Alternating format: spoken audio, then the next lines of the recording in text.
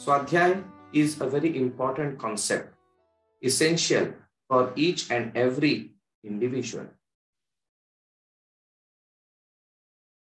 From this Guru Purnima, we started the studies of the Patanjali Yoga Sutras. Because we are all students of yoga, so therefore we need to understand what yoga means in greater detail. We need to relate to that, and we need to be able to bring those principles within our lives. Towards this end, we have started the Swadhyay Sutra, and now we are in week 10 of this series, the concluding week. Here we are looking at Sutras 47 to 51. We shall chant these sutras 2 times.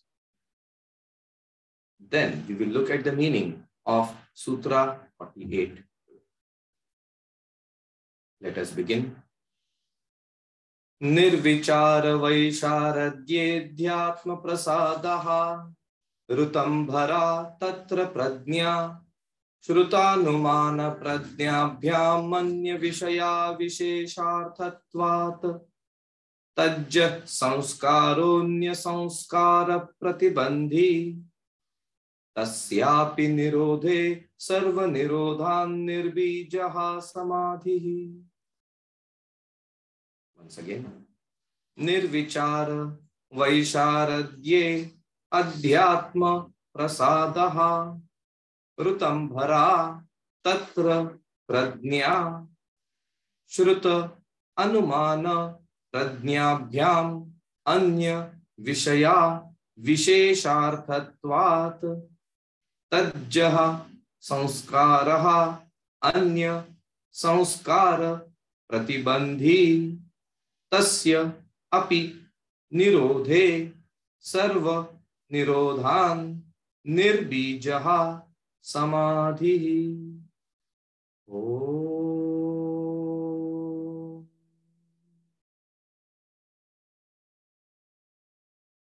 Now let us go to the meaning of Sutra 48.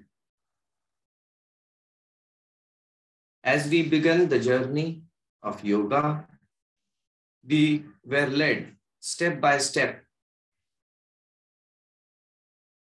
across the different stages.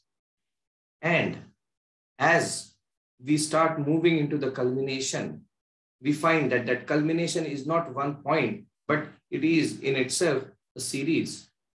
The samadhi, what we consider, is not one point. And we have come to know that there are multiple levels. And as we come towards the nirvichar samadhi, what happens? Rutambhara tatra prajna. Rutambhara, that means full of that ultimate truth, that ultimate which is considered to be beyond the senses, beyond the mind, beyond everything which can be perceived, that which is eternal, ultimate. There is nothing beyond that. And it is also encompassing everything. So that is the ultimate truth. Tatra, at that juncture. Which juncture? When we are touching the borderline point of nirvichar samadhi, when we reach that point, that is the juncture. Prajna. Prajna is a very important word. Prajna can also mean knowledge, but it is not the ordinary knowledge.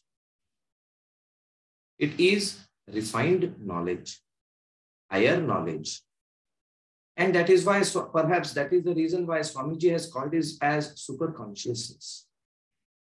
So the meaning of this sutra comes to be at this juncture, which means at the borderline of nirvichar samadhi, the ultimate truth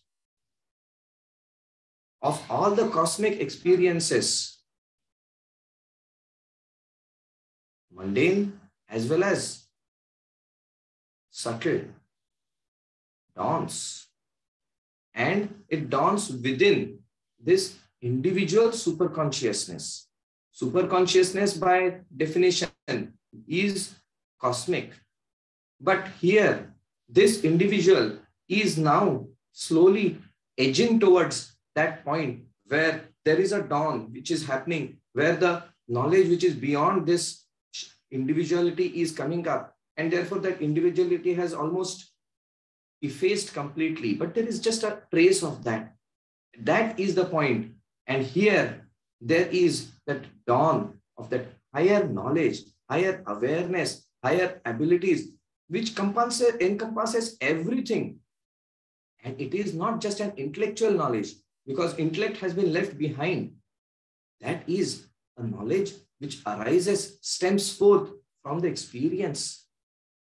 That is Rutambhara, that Prajna, that arises within us. So this is what will happen eventually as we walk the path of youth. Keeping this in mind and allowing this to be the inspiration for us. Certainly, we are very far away from those experiences, no doubt. But it is possible for us to reach those experiences. What is the way? That has been told. And even if we are not able to reach those experiences in this lifetime, as we walk ahead, this is the path which allows us to increase our ability, increase or actually activate those abilities which are latent within us. In your mobile, there are so many apps. If these apps are not activated, you are not able to perform those functions.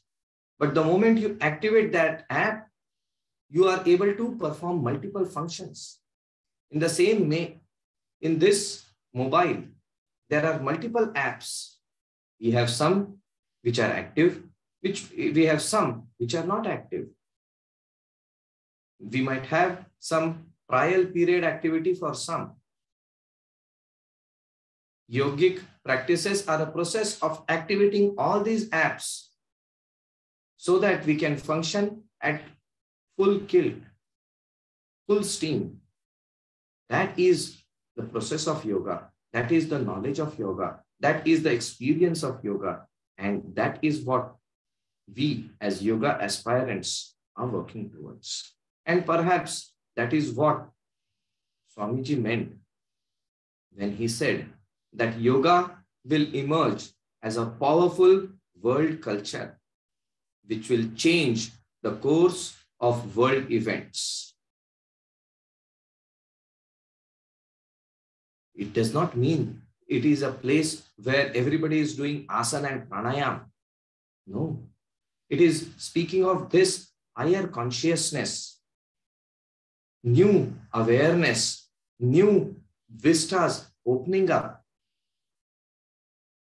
That dawn has to happen. When there is this dawn of this new consciousness, then we don't remain limited beings. We start becoming higher beings. That is something which has to happen. And it is the duty of every yoga participant to bring that within us so that we become the ambassadors of this light. And we can shed this light of harmony, of knowledge, of peace in the entire world. We can become like the lighthouses.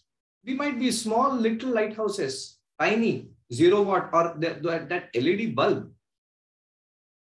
Doesn't matter. But even that little LED bulb for 1 or 2 or 3 centimeters will dispel the darkness. And if there are hundreds of those such LED bulbs which light up, there is not going to be any darkness. You don't need a huge light. just those small, tiny LED bulbs to light up. That is something which we have to do. And that is what yoga is. Thinking about this, dwelling about this, pondering about it, let us conclude today. And I would like you to think over this point deeply, because this, I believe, is something which is very essential for every individual in his or her life. Hari Om Tat Sat, Namo Narayan. Okay. Let us conclude with Shanti Path. Close your eyes gently, hands on your knees in Jnana or Chin Mudra. The whole body relaxed, straight, comfortable. Awareness back at the eyebrow center.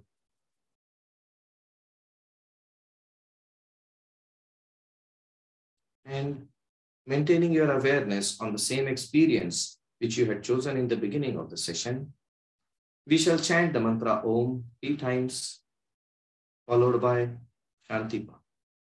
Taking in a deep breath. Om.